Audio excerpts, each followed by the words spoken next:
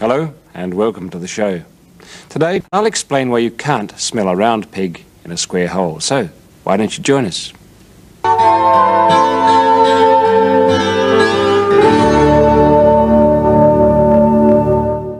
Do you know how you smell? I'm not being rude, I mean how this thing works. It's really quite an involved story. And it starts with particles in the air, which are too small to see, so I've made models of them and I'm going to fill the air with them. Here goes. The air really is full of all sorts of things like that. Not coloured like that, but really different shapes and sizes as far as we can tell. And that's really where the story starts, because if the air is full of them, when you breathe, they go in and out of your lungs. And normally that's all they do. They go down and come up again. But when you sniff, you take in a very fast jet of air, and it hits some funny little bones in your nose that we can't look at, so we'll have to use somebody else's nose and show them to you. There they are. There's the nose hole, and if you look inside, you'll see little curly bones. When you sniff, that very fast column of air rushes in, hits those, and it throws it into whirlpools and eddies and wafts it up to the top of your nose cavity. Well, we can't see any further inside that, so we better look inside mine. Here goes. The bit we're interested in is just in here.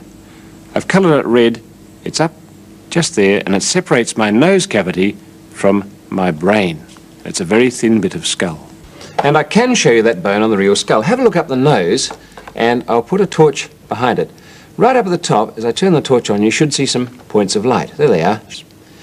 Here we are, up the nose, and you can see shining on the floor of the skull those little points of light. In fact, it's a bony sieve, and it separates the brain from the nose cavity, and it's a very vulnerable part. It's why people say don't get water up your nose in parts of Australia, because it has little creatures in it that can invade your brain through those very holes. But what normally invades through them, or goes through them really, is part of the brain, little hairy projections that come down into your nose cavity. Although we're not really sure, we think their surface might be something a bit like this, covered with holes of various shapes and sizes.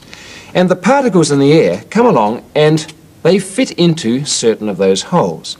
And depending on their shape and size, they'll give you a certain smell. For example, that might be the smell of flowers. And all the particles shaped like that will find a hole like that, fit into them, and you get flowers. If there are two particles of different kinds, that one, for example, might be cloves, you'll get there the smell of cloves and flowers, and that'll be an interesting sort of vegetable-y smell. Of course, there's some particles that will fit both. Here we are. That's got that shape, and it will either fit this sort of cavity, the same one as the one over there, or it'll fit this one. So the same particle will give you both, say, cloves and flowers. Others will, well, that might be peppermint, just plugs into its own socket. Others will be a different shape and size, but as long as they fit that hole, they'll give you flowers as a smell.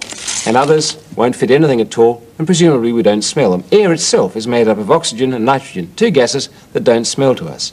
But as far as we can see, although the picture's a bit more complex than that, it does rest on this sort of lock and key principle where particular bits and pieces will plug particular holes that fit them, and if they do, that's what you smell.